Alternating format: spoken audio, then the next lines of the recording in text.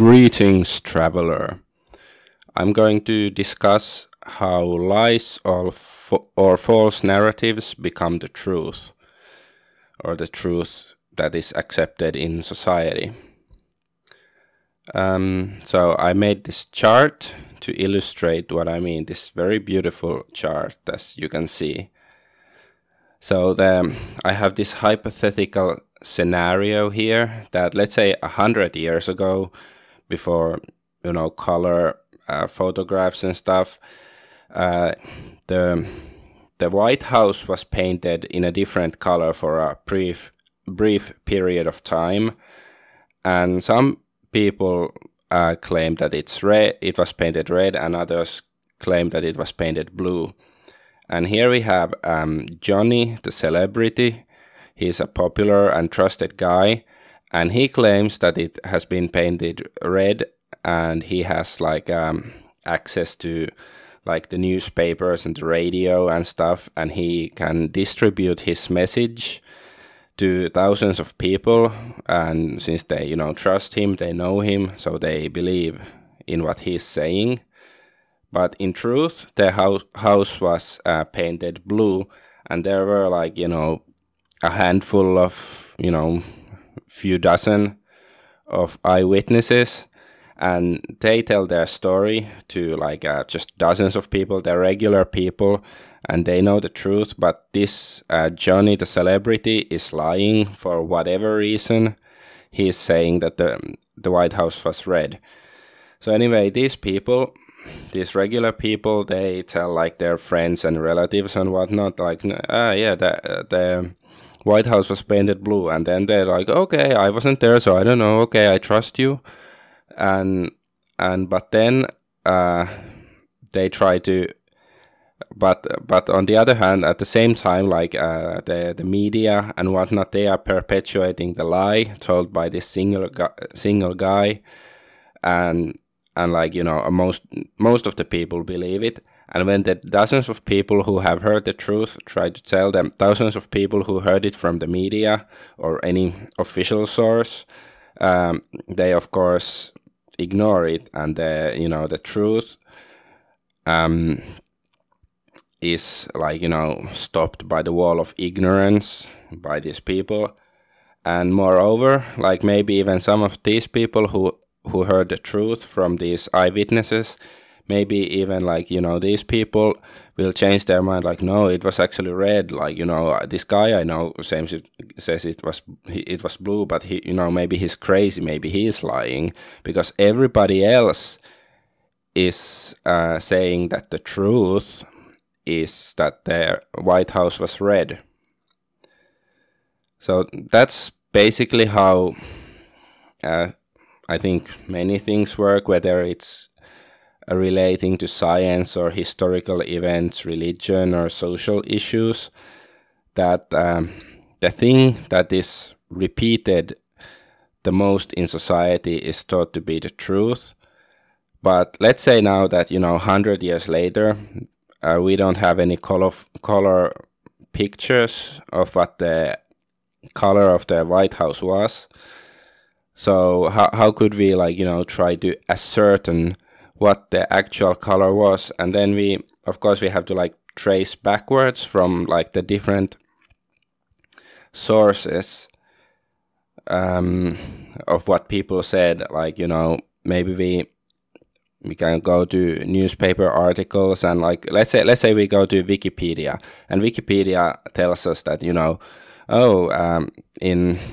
1917, the White House was painted red for a brief period of time, and then there's some footnote, there were rumors circulating that it was a blue, but these have been dismissed as false information, fake news, or whatever.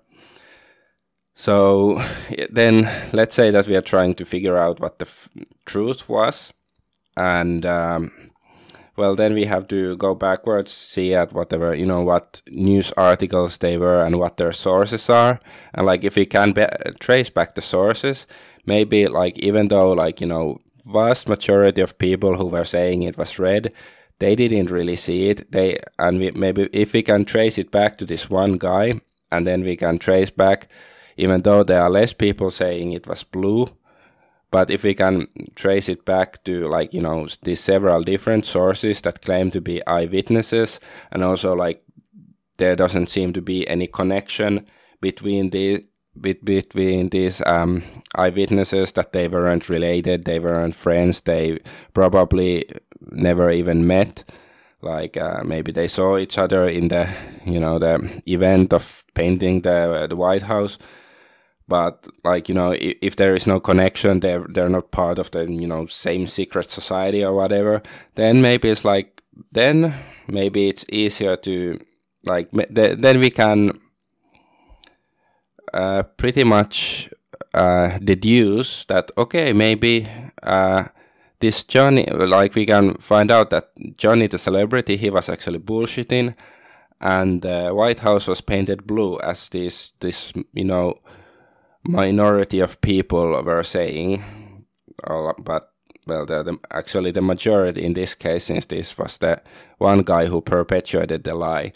But anyway, and this is my point, that, you know, this is how many things in society become accepted as the quote-unquote truth, because it's simply because a lot of people say it. And of course nowadays the mass media says a lot of things, and people just believe it because, well, that's what the media says, but it's often not the actual truth. And like, you know, just in theoretical terms, for, like, you know, even millions of people to believe a lie, you basically need only one person to lie. And, you know, one person tells the lie, and if it's convincing enough and he has enough, you know, power and clout behind his name, then he can make most of the world believe his lie.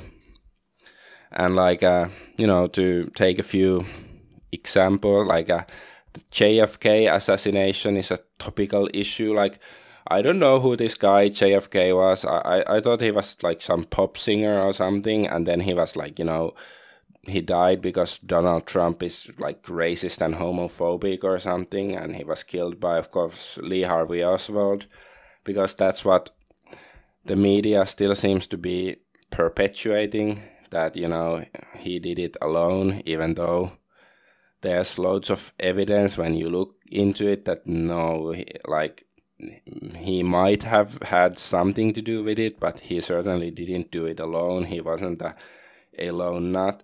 And, like, just this interesting fact that, you know, I wasn't looking for JFK assassination CIA or anything like that. I was just looking for JFK files or Lee Harvey Oswald or something, and many of these media organizations are saying that Oswald CIA link totally unfounded. And, like, yeah, here Lee Harvey Oswald had no links to CIA. Yeah, according to newly released US documents. And like, here too, like, new document said that claims of a connection between Lee Harvey Oswald and the CIA were totally unfounded.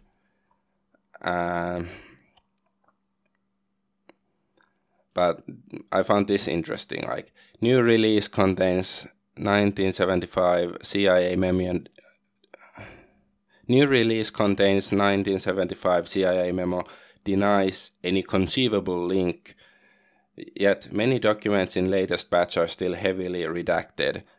So, okay, maybe some of these heavily redacted documents contain proof of CIA link, but clearly they have some sort of agenda here. But this is just, you know, one example of, like, you know, the media has been for decades just saying, yeah, it was Lee Harvey Oswald, and if you say anything else, you're a crazy conspiracy theorist or, you know, whatever. But, you know, and similar method, like this method can be apply, like why, so many people believe in feminism, like, the wage gap or whatever, because, well, the media is repeating it, and the, university professors, they're repeating it, and whatnot. So so that's certainly one example of how, let's say half truths at best become the truth. And even like religion, this sort of stuff can like be applied like in, like, let's say the Bible says one thing, but then the church says another, and a lot of people will believe what the church says instead of reading the Bible. And because, well, that's just how most people are. They like to believe the person in authority, or the guy they trust, the guy they like, instead of figuring things out for themselves. And to address another issue that, well, annoys me, and I've heard many times, like when you speak of any kind of, particularly any kind of conspiracy, but just any lie that is perpetuated in public. Some people say like, oh, it has to be true, because like if it was false, if it was a conspiracy or something, thousands of people would have to know about it, and somebody would have told us that it was like this. And, well, this is false, because, like I said, for a lie to like perpetuate itself in society, basically only one person has to be a liar for others to believe. But of course, like in practical sense, like let's say something like 9/11, claiming that 9/11 was an inside job, or the moon landing was hoaxed.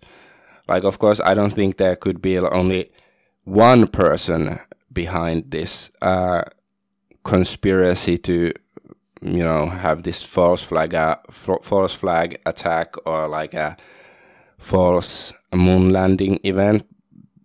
But I guess it has to be like a dozen of people who know about it.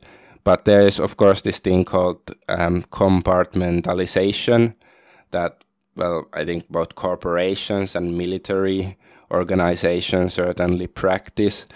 Like, in Second World War, when the Allies were planning the assault in Normandy to, take back France and kick Germany's ass and stuff, I don't think that the Allied generals told all of their grunts and, privates where they're gonna, land and what day and all of that, because of course they want to contain the information.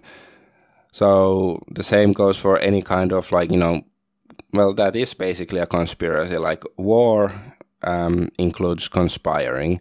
And, let's say that the French government was conspiring to perpetrate a false flag attack on their own people on Christmas Eve, and they're gonna like drop a huge oil tanker from orbit into the center of Paris, killing thousands of people.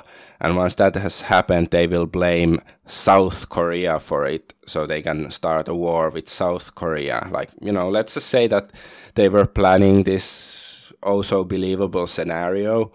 Like, obviously, it's quite a complicated affair to arrange to drop an oil tanker from the orbit and have it land in the center of this, one city. So I think they have to have a lot of people working on it, but I don't think that, all of the people involved would know exactly what they are doing. They are just, following orders, and maybe they are told, half-truths or lies about what they are doing. That's how it works. Like, Manhattan Project, that's a, famous example of compartmentalization. Not everybody who was working on it knew that they were working on an atomic bomb or anything. And also there is, of course, such a concept as disinformation, and this is especially relevant during wartime, because you don't want your enemy to know your plans, so you will also like sow disinformation. And so maybe Johnny the celebrity was sowing disinformation on purpose for whatever reason in this hypothetical scenario. And of course, such a thing as propaganda exists. To me, this is very obvious, and I feel a bit silly even saying all of this stuff. But what I see in how people tend to behave, they don't really realize these things for themselves. Like not all people. That, you know, just because quote unquote everybody seems to believe something, or because the media or the experts or the government or whatever are saying something, it may not always be true. There are many reasons. Maybe they're mistaken. Maybe they have vested interest in perpetuating a narrative, or maybe, you know, maybe there's many reasons for people to lie, and sometimes, like not always, but sometimes lies get through and they become the so-called truth. And that's not, of course, to say that, you know, I'm saying, oh, you should always, well, yeah, you should always distrust pretty much any source, like, you know, check things up for yourself. But I'm not saying that, you know, like somebody might go the other way and say like, oh yeah, whatever the government says is wrong, but like, you know, whatever this, you know, blogger or YouTuber says is truth. Like that's, of course, like, you know, also, let's say the small people could perpetuate lies. Like, you know, it might be the opposite, that maybe Johnny the celebrity was actually telling the truth, but then there were these few random people who were saying it was blue. Maybe they were just screwing with people to have a laugh, or maybe they have a vested interest in perpetuating the lie. Of course, the reverse could be true too. So this is why you should double check your information and whatnot. And once again, this should be obvious, but based on, well, the state of the world and affairs in general, it doesn't seem to be so obvious to a lot of people. They just seem to believe whatever their favorite source of information says, whether it's the, you know, mainstream media or their favorite skeptic YouTuber or their political pundit or whatever. Like, there are a lot of lies in society, in different aspects of our society, and the only way to fix things is to expose them and stop believing the lies.